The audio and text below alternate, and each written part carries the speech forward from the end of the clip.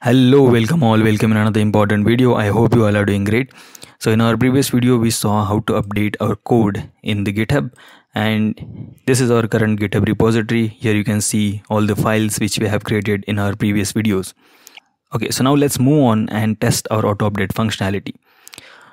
Alright, so in order to test our auto update functionality, we'll have to release our application versions. So if I go inside this releases section, here you will be able to see some released versions. So I have released few versions for the testing purpose, but I will show you how to release new version in a moment. But in your case, since you haven't released any version, there will be no released version. Okay, so now this is one of the previous repository which I have created, and I haven't released any version. So if I go inside the releases, so here you will be able to see there is no released version. And if I go inside tags and let's click on releases again, and here we are getting message there aren't any released here. So don't get confused even if you are saying something in these releases. I'll show you how to release new version in a moment. All right, so let's start releasing our new versions. But before that, I want to change few things in our current application. So I want to log current application version. So that is really important, because when our application will auto update, we'll have to check whether it is auto updated or not, and the only way is to identify that is by checking the version of application. So this log is going to be really important. So let's say I want to log application version, so I'm going to put application version. All right, and let's concatenate one string. So now app object is the Electron. So now I'm going to use app module, and app module will have one method, get version. So now this will return current application version number. Okay, so that's pretty easy. Now one more change I want to make. I want to subscribe one auto update event. So let's put autoupdater.on, and in here I want to subscribe download progress. I want to track download progress because when your application is checking for update, and once your update is available, it takes a decent amount of time to download latest version, and while all this happening, you must get notified some. So this method will return one callback, and while returning callback, it will return one object as well. So that object will give us information about how much is the download happened, and it will give you download bytes as well as download percentage. So that's really good information for us. So I'm going to give this object name, let's say progress track, and I'm going to log the entire object. All right, I think that's enough. And just for the safer side, I'm going to put one log.info, and let's put simple text message. So in case if this object is not available, at least we'll have some hard-coded value. So that's pretty much it. Okay, so it seems good to me. So now let's go inside package.json file, and as I said earlier, just for the testing purpose, I have released few versions, so I'm going to start new version. So let me change it with version 3.0.0. So now in order to check auto update functionality, we'll have to create two versions of application. So we'll have to, so if I create version 3.0.0, so in that case I have to create another version 4.0.0, or anything which is greater than 3.0.0, and that application I will release and I will publish, and I'll keep version 3.0.0 installed in my local machine, so that whenever I'll open version 3.0.0, it will automatically check whether the new version is released in a GitHub releases. If the new version is released, it will start auto updating new version. All right, I hope you are pretty much clear with this. Once again, let me show you inside the GitHub releases, there is no version with version 3.0.0. all right, so let me run one command, and if you want to see that command is package. So now it is doing So first of all, this command will create new build using electron-builder, and then it will publish that build to the GitHub. So let's push, and so let's use npm run package. So now this command will take decent amount of time. So okay, so it is progressing now, and by this time you will be able to see there is a dist folder.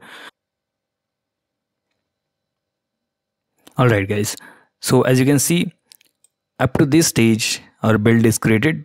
So now this thing is nothing but it is updating new release in a GitHub. As soon as this command will complete, we'll be able to see new version in our GitHub repository. Alright, so our command is completed successfully.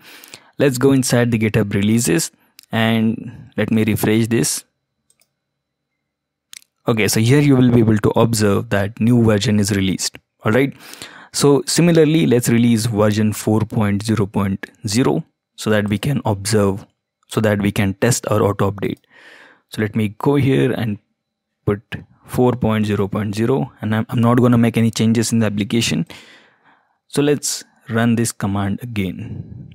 Okay, meanwhile this command is running, so let's go inside the dist folder and I'm going to install version 3.0.0 locally. Alright, so now you have choices. You have two choices: either you can install this application for currently logged in user, or else you can install this application for all users. So choice is up to you. If you go with this option, it will probably ask you for your admin password or admin privileges, but I will recommend you to use this only for me so that it will be easier for you. So now it is installing the application. Alright, so installation is complete. Let's click on finish. Our version 4.0.0 command is under progress, so that is also a good thing. Alright, so now since there is no new version release, now it's interesting to observe our logs. So let's open our main.log file, and here you can see we got the message. It is saying update is not available, and this is our current application version. So now we have tested one test case in which there is no update available and our application is behaving correctly. Alright, so now here you can see the new version, which is 4.0.0, is now releasing on GitHub. Alright, so this command is also completed successfully. Now let's refresh our releases section again, and here we will be able to observe that version 4.0.0 is also released. Okay, so now it's interesting to observe how our application will behave. So let me close our application and let me reopen this application. All right, so let me search this Autoupdate Electron. So now before I launch this application, I would like to ask you one question. If I launch this application, will it get auto update to version 4.0.0 or will it not? So let me relaunch this application. My answer is it will not auto update, and let me tell you why. But before that, let's observe how it behaves. All right, so let's go here and see. Okay, it is still saying update is not available. Now you might be wondering, we have released version 4.0.0, but why our application is not able to detect version 4.0.0? Because currently installed application version is 3.0, so technically it should have get updated to version 4.0.0. all right, so your thinking is right, but we have to do one more step, and that is nothing but publishing our released version. So let's go inside this edit option and publish our released version. Okay, so you will get such type of interface, and now you can label your application, and here you can label your release, and here you can put basic information about the new update. So you can list whatever the features you have added newly in this release, or if there is any fixes, you can add that description here, so that if anyone is interested to know what is new in this update, he'll be able to see that details here. Okay, so in our case I'm gonna put something really simple. So let's say new features, edit, like that. Okay, and if I scroll it a little bit down, you don't have to change anything here, just have to click on the publish release.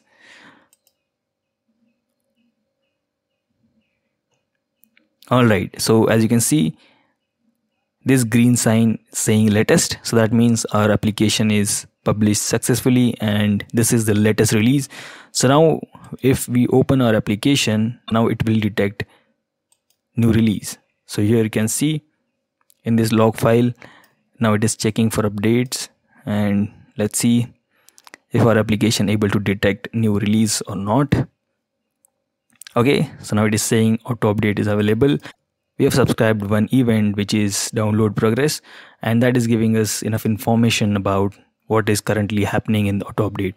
So you can see this is the percentage value, so 51% is downloaded, and if I scroll it down, so it is 100% downloaded. And the last message we got from another event, which is this one, and new update is downloaded. All right, now this application will not do anything, so we have to close this application manually and we have to relaunch this application to see whether it is updated or not. So let me close this application and let's reopen it. So now as soon as we launch our application again, it will auto update downloaded version and it will show some user interface, and if we close that application and relaunch it, it will show version 4.0.0. okay, so let's wait until it shows up.